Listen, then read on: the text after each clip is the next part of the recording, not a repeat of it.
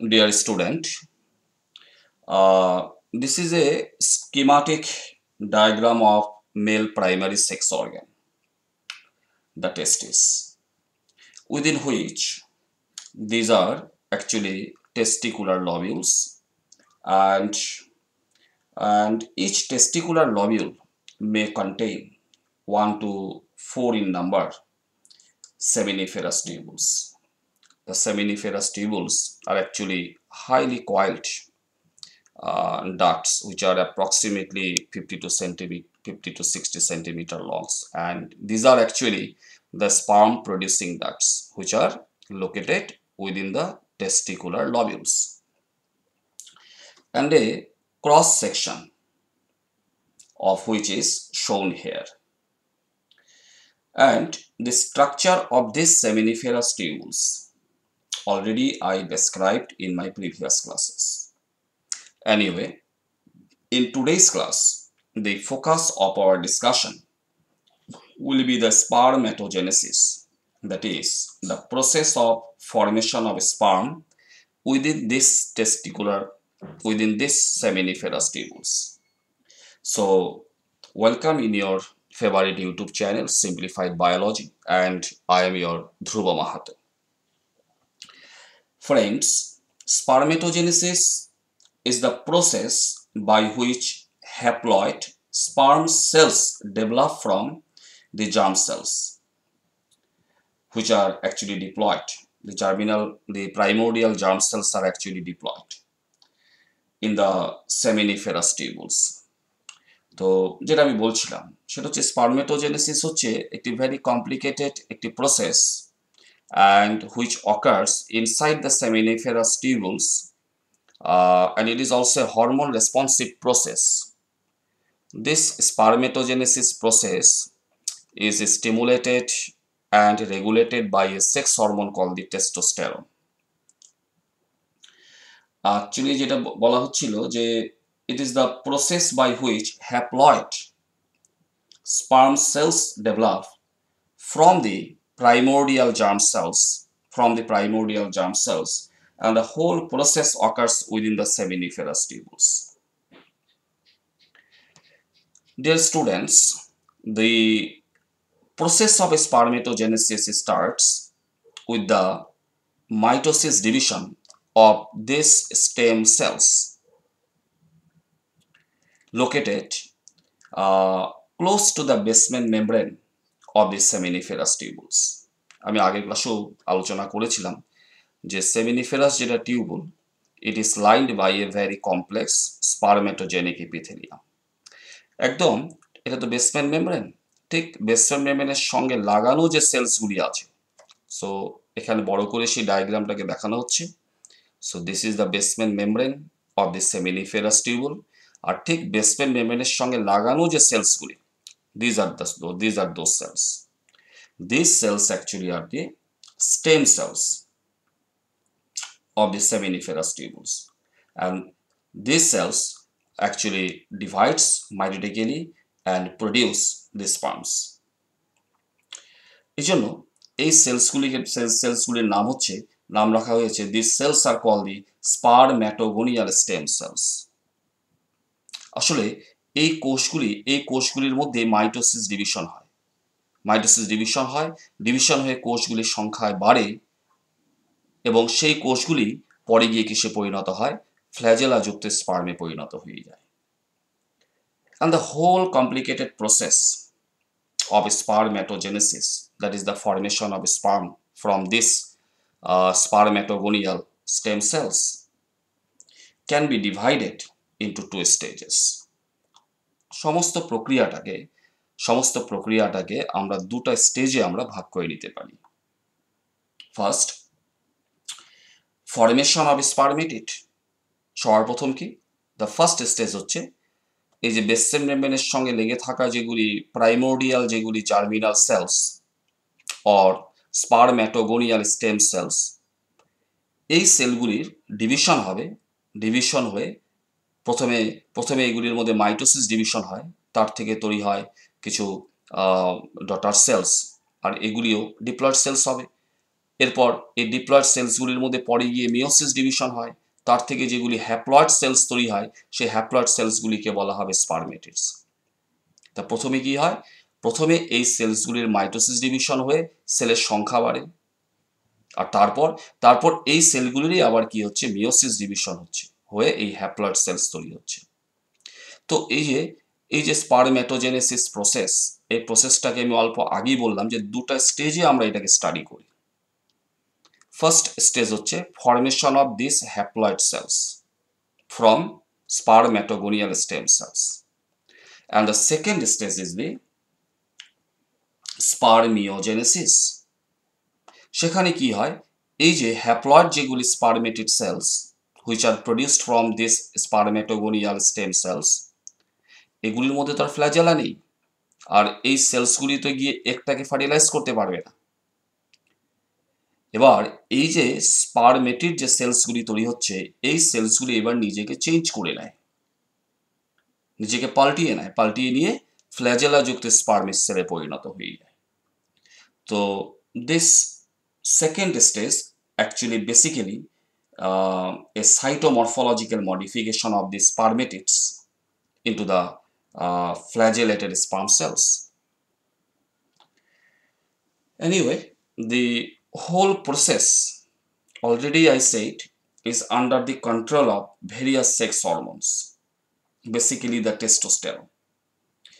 And আমাদের শরীরের যেটা এন্ডোক্রাইন সিস্টেম, নানা ধরনের যে হরমোনস আছে, এই হরমোনগুলি কি করে শরীরের স্পারমেটোজেনেসিস প্রসেসটাকে কন্ট্রোল করছে, রেগুলেট করছে, that is hormonal control of স্পারমেটোজেনেসিস, সেটা নিয়ে আমরা নেক্সট ক্লাসগুলিতে আলোচনা রাখব। Now let's go into the process. এখন আমরা প্রক্রিয়াটাকে নিয়ে অল্প আলোচনা করছি। At first, the spermatogonial stem cells, or called the primordial germinal cells, which are located very close to the basement membrane. আমি আবার রিপিট করছি, these are the seminiferous tubule. seminiferous টিউবুলের একটি ক্রস সেকশন এখানে দেখানো হচ্ছে, আর এই যেটা টিউবের এটা ওয়াল, this is made up of basement membrane. ঠিক তার ভিতরে যেটা টিস্যু আমরা পাচ্ছি, this is a very complex stratified স্পারমেটোজেনিক ইপিথেলিয়াম, it is a stratified, এবং একদম বেসমেন্ট মেমব্রেনের সঙ্গে লাগানো যে সেলসগুলি আছে, this are generally cuboidal sales which are commonly called the primordial germinal cells. These are actually the spermatogonial stem cells. এগুলির থেকেই কিন্তু আমাদের শরীরে কি হয়, স্পার্মস ফর্মেশনস হচ্ছে। তাই বলা হয়েছে যে ফার্স্ট কি হচ্ছে, ফার্স্ট এই যে স্পারমেটোগোনিয়াল যে stem cells start dividing by mitosis, যে এই কোষগুলির কি হয়, মাইটোসিস ডিভিশন স্টার্ট হয়ে যায়, এই কোষগুলি নিজেকে ভাগ করতে আরম্ভ করে। আমি ডায়াগ্রামে এখানে দেখিয়েছি যে যে এই কোষগুলি নিজেকে ভাগ করতে আরম্ভ করে, and produce two types of sell. এই কোষগুলির মধ্যে যখন মাইটোসিস ডিভিশন চলে, তখন কোষগুলি ভাগ হয়ে সংখ্যায় বাড়তে শুরু করে, যেমন ডায়াগ্রামে দেখানো হয়েছে যে এই কোষগুলি ভাগ হয়ে সংখ্যায় বাড়ছে। কিন্তু এই যে নতুন করে যে কোষ সংখ্যায় বাড়ছে, তার ভিতরে কিছু কোষ টাইপ এ হয়, আর কিছু কোষ টাইপ বি হয়।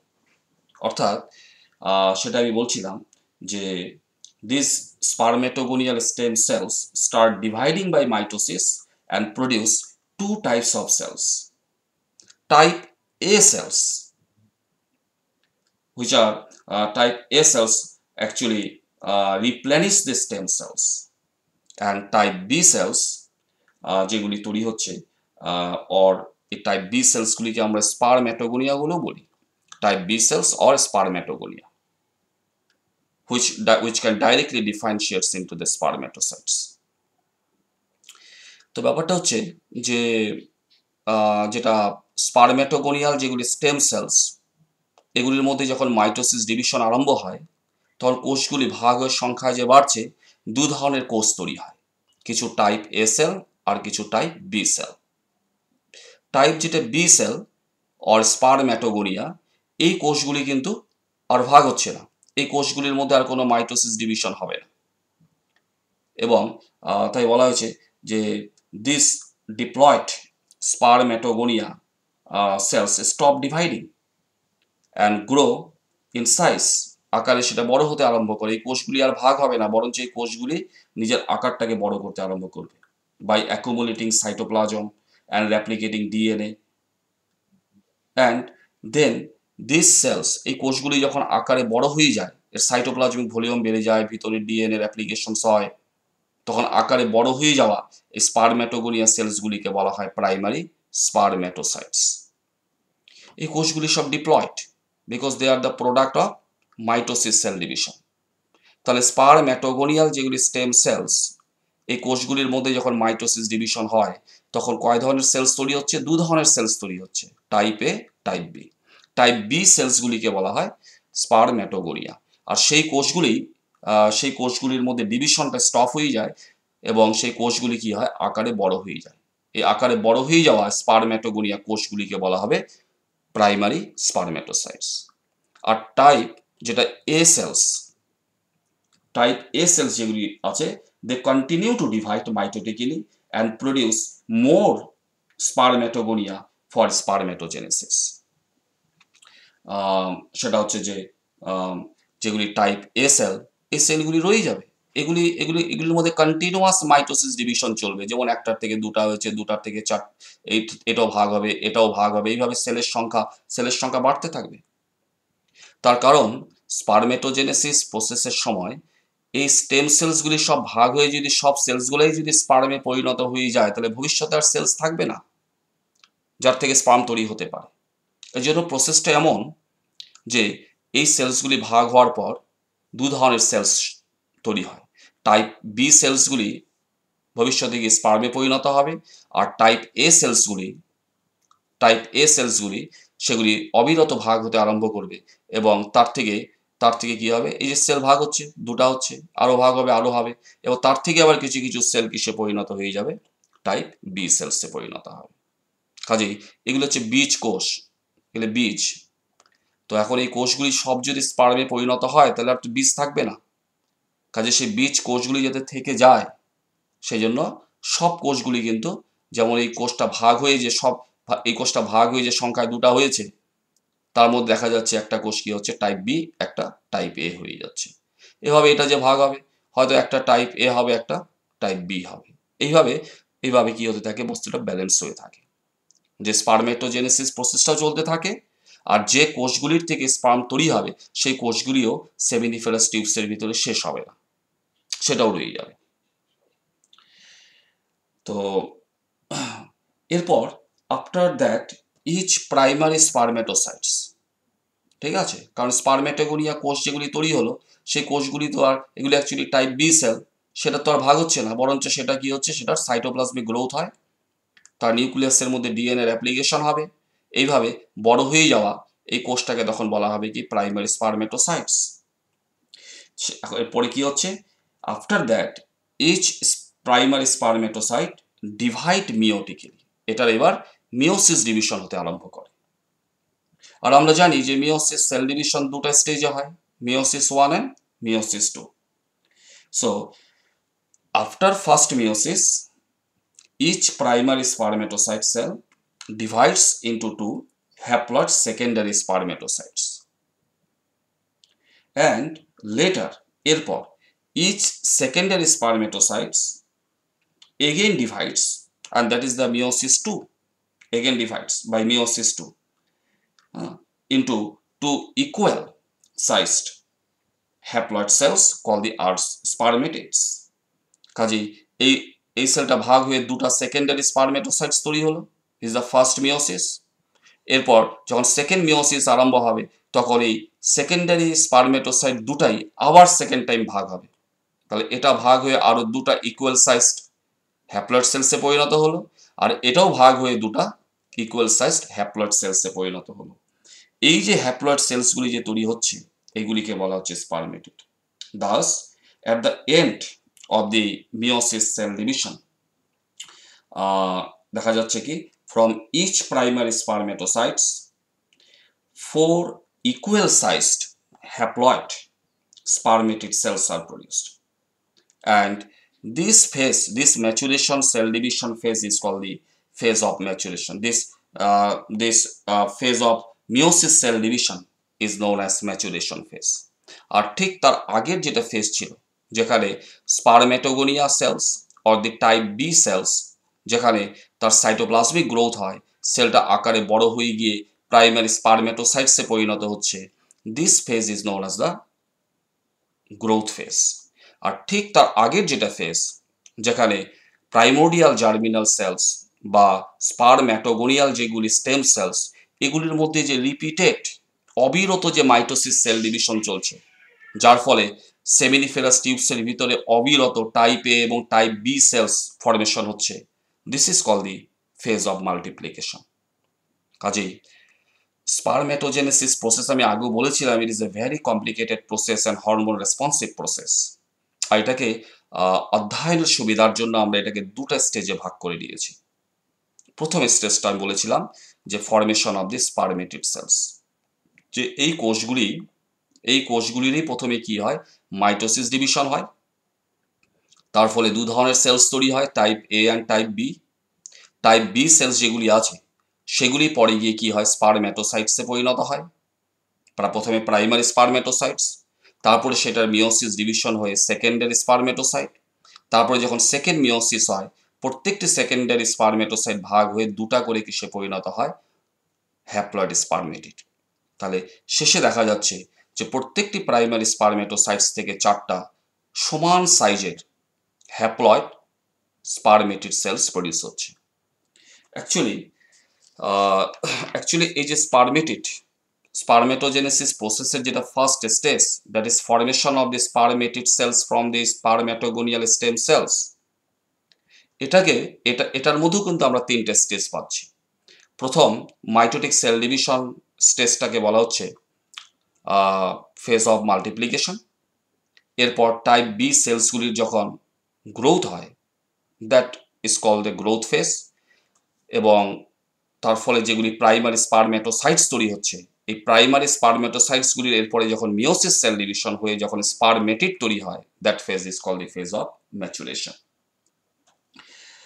And dear students, the spermatid cells so formed, এই যে স্পারমেটিড সেলসগুলি যেভাবে ফরমেশন হচ্ছে, আমি সেটাকে একটাকে ড্রয়িং করেছি, এখানে দেখানো হচ্ছে। এই সেলসগুলি actually these cells resemble the other cells of the testis or seminiferous tubules in their form, but the only difference that they have haploid nucleus. আমরা এখানেও দেখতে পাচ্ছি যে এগুলি তো ডিপ্লয়েড স্পারমেটোগোনিয়াল স্টেম সেলস, এগুলি স্পারমেটোগোনিয়া সেলস, এগুলি হচ্ছে স্পারমেটিডস। কাজেই সেলগুলি দেখতে কিন্তু দেখতে কিন্তু বাকি সব সেলসগুলির মতনই, শুধু এই স্পারমেটিড সেলস আর এই সেলগুলির মাঝে ডিফারেন্সটা শুধু এতটুকুই যে they have haploid nucleus and they have diploid nucleus. তো দিস ইজ দ্য ডিফারেন্স। এখন ব্যাপার হলো এরপর হচ্ছে নেক্সট স্টেজ। এরপর কি হবে? এরপর আমি তো আগেও বলেছিলাম যে এখন যেটা স্পারমেটিড তৈরি হচ্ছে, এই স্পারমেটিড দিয়ে তো আর একটা ফার্টিলাইজ হতে পারবে না। তো এখন এই স্পারমেটিড সেলসগুলি কি করে, নিজেকে চেঞ্জ করে, নিজেকে ডিফারেন্সিয়েট করে, তার মধ্যে সেলুলার মেটামরফোসিস আরম্ভ হয় এবং সেলগুলি নিজেকে পাল্টিয়ে কিসে পরিণত করে, ফ্ল্যাজেলাযুক্ত স্পার্ম। এবং এই সেলসগুলি যে নিজেকে যে চেঞ্জ করবে, that is also an hormone responsive process. আর সেখানে বিশেষ করে কোন হরমোনটা দরকার, that is follicle stimulating hormone. It is a pituitary hormone which is released by our এন্টারিয়র pituitary gland. তো এখন আমরা আলোচনা করছি কি করে একটা স্পারমেটিড সেল, যেটা দেখতে বাকি অন্যান্য সেলসের মতনই, শুধু ডিফারেন্সটা এতটুকু যে দে হ্যাভ হ্যাপ্লয়েড নিউক্লিয়াস, সেই সেলটা কি করে একটা ফ্ল্যাজেলাযুক্ত স্পার্ম সেলে কনভার্ট হচ্ছে। and this cell metamorphosis process is known as spermatogenesis. আর আমি অল্প আগে বলেছি, this is also an hormone responsive process. For this spermatogenesis process, follicle stimulating hormone FSH is necessary. তো এখন আমরা আলোচনা করছি কি করে স্পারমেটিড সেল এই ফ্ল্যাজেলা যুক্ত স্পার্মসে পরিণত হয়। ডিয়ার স্টুডেন্টস,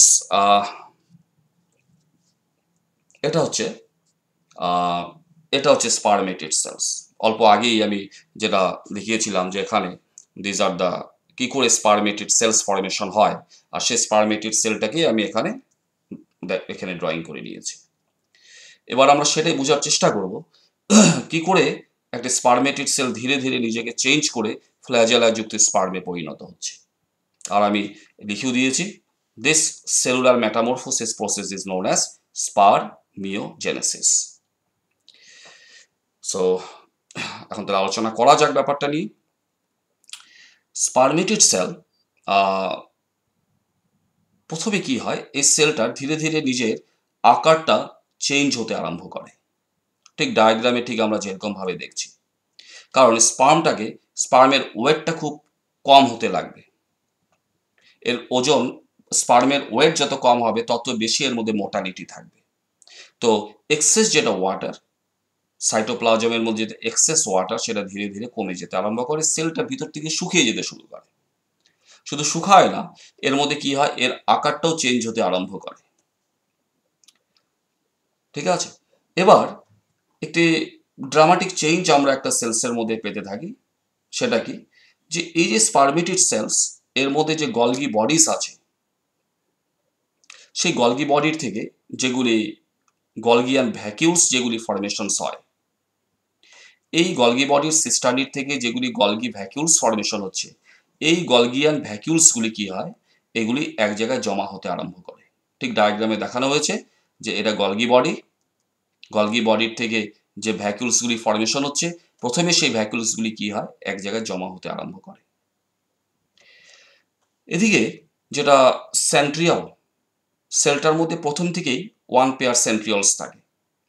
ঠিক আছে, এবার কি হয়, যেহেতু এখানে একটা পেয়ার অফ সেন্ট্রিওলস আছে, সেটা ডুপ্লিকেশন হয়ে সেলটার মধ্যে দুটা সেন্ট্রিওল পেয়ার সৃষ্টি হয়। আমি আবার রিপিট করছি, প্রথম থেকেই কিন্তু সেলটার মধ্যে একটা সিঙ্গেল মানে সেন্ট্রিওল পেয়ার আছে, there is a single centriole pair. আর সেটার কি হয়, ডুপ্লিকেশন হয়ে দুটা সেন্ট্রিওল পেয়ার্স ফরমেশন হয়, দুটা সেন্ট্রোজম সৃষ্টি হয়।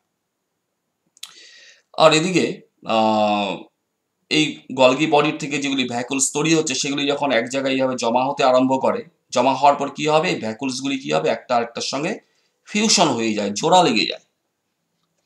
যেমন নেক্সট ডায়াগ্রামটা যে দেখানো হয়েছে, যে গলগিয়ান ভ্যাকুলসগুলি একটা আরেকটার সঙ্গে ফিউশন হয়ে একটা লার্জ ভ্যাকুলস ফরমেশন করেছে। This large গলগিয়ান ভ্যাকুলস is known as অ্যাক্লোজম, and this contain different types of lysine enzyme like hyaluronidase, acid phosphatase, cathepsin, acrozomins, etc., which are necessary for dissolving the egg membrane during the time of penetration into the egg. এই যে স্পার্মের কাজ হচ্ছে এগের ভিতরে penetrate করা, but egg remain covered by some egg membrane. কাজে sperm কি করে এগের ভিতর পেনিট্রেট করবে, সেটা হচ্ছে এগের চারদিকে থাকা এই কভারিং মেমব্রেনগুলি, করোনা রেডিয়েটা, জোনা পেলুসিডা, এগুলিকে ডিজলভ করতে হবে। আর সেই এগ মেমব্রেন ডিজলভিং এনজাইমসগুলি সব কোথায় থাকে, within the acrosome. So acrosome is a very useful structure for sperm and it is derive from Golgi body ভ্যাকুলস। আর একবার যখন এই গলগিয়ান ভ্যাকুলসগুলি যখন ফিউশন হয়ে গিয়ে যখন অ্যাক্রোজম ফরমেশন হয়, তারপর কিন্তু গলগি বডির যে সিস্টার্নি, বাকি যে পার্টটা, ইট ডিজেনারেটস, এটার ভিতরে থাকে না। এদিকে যেটা একটা সেন্ট্রিওল পেয়ার ছিল, সেটাতে দুটা সেন্ট্রিওল পেয়ার হয়ে গেছে। একটা সেন্ট্রিওল পেয়ার নিউক্লিয়াসের কাছাকাছি থাকে, আরেকটা অল্প ডিস্টেন্সে থাকে। যেটা নিউক্লিয়াসের কাছে যেটা সেন্ট্রিওল পেয়ার থাকবে, that is call the proximal centriole. আর রয়ে যাওয়া আরেকটা সেন্ট্রিওল যেটা অল্প দূরে থাকে, সেটাকে বলা হয় ডিস্টাল সেন্ট্রিওল। এবার ডিস্টাল সেন্ট্রিওল থেকে কি তৈরি হয়, একটা এক্সিয়াল ফিলামেন্টস।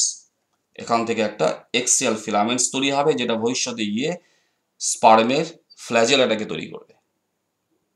আর আর স্পারমেটিড সেলসের মধ্যে বহু সংখ্যা মাইটোকন্ড্রিয়া থাকে। Mitochondria is the power house. Of the sell.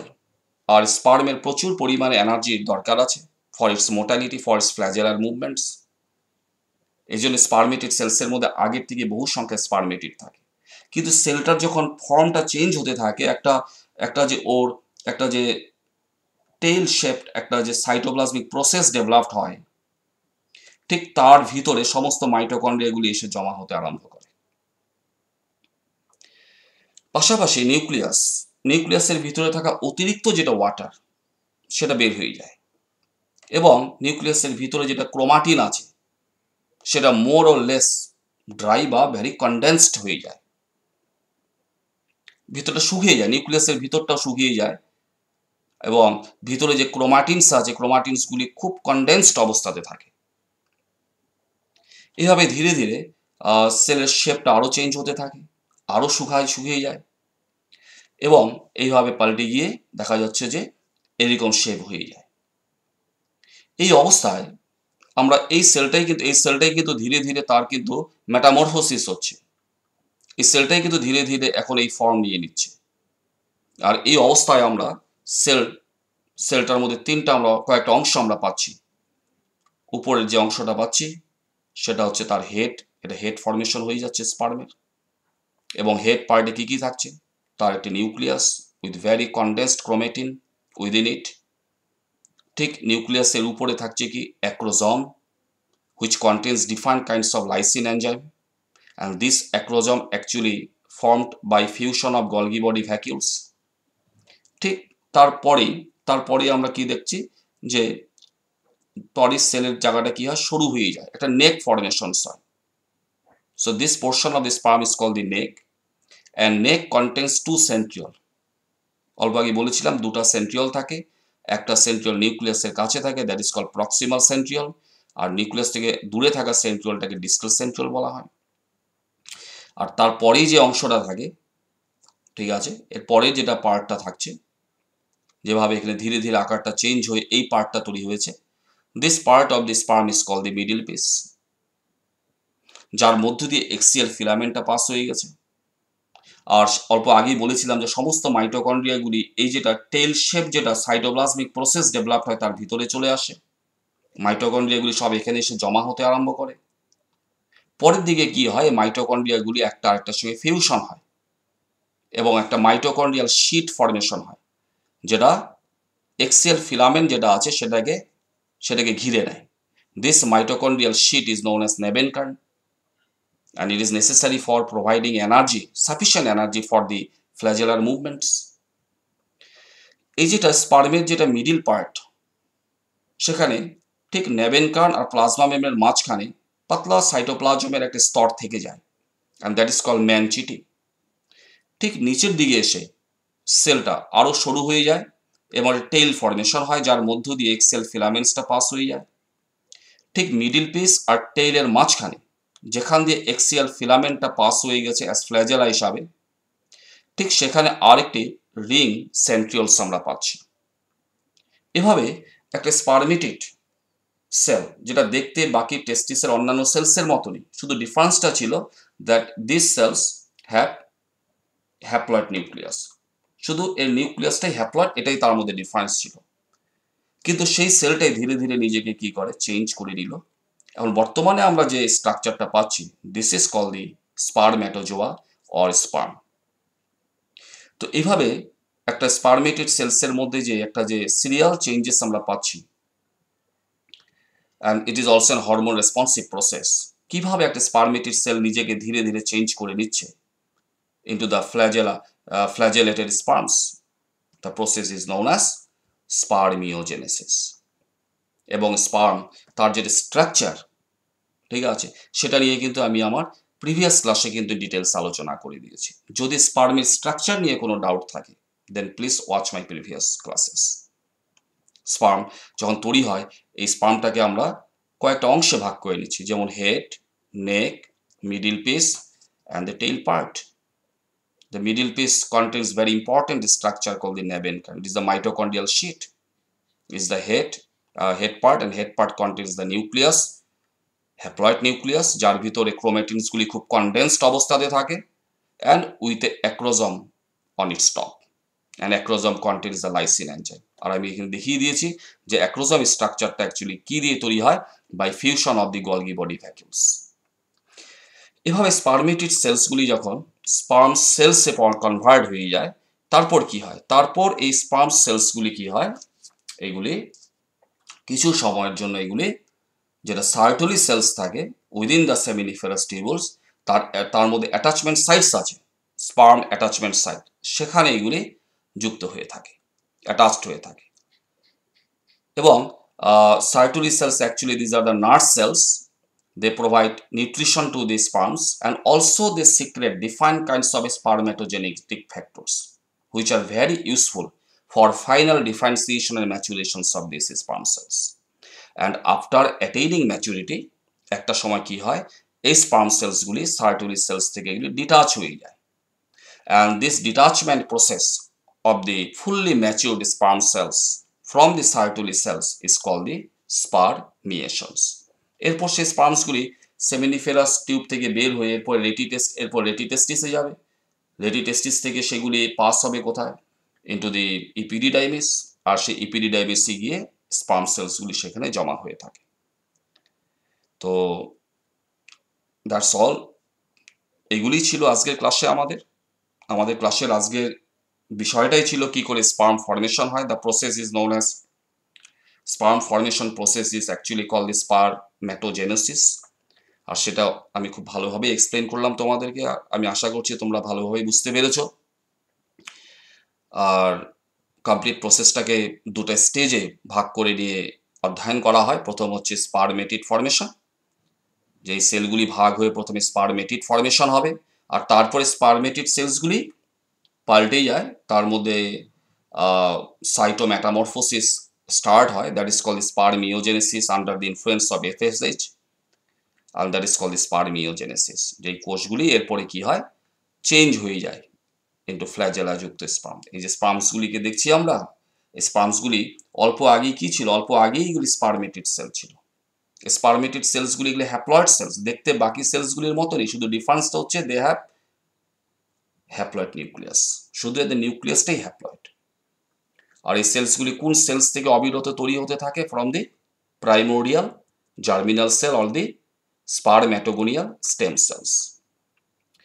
So that's all, and thank you very much for watching this class, and see you again in my next class. Thank you very much.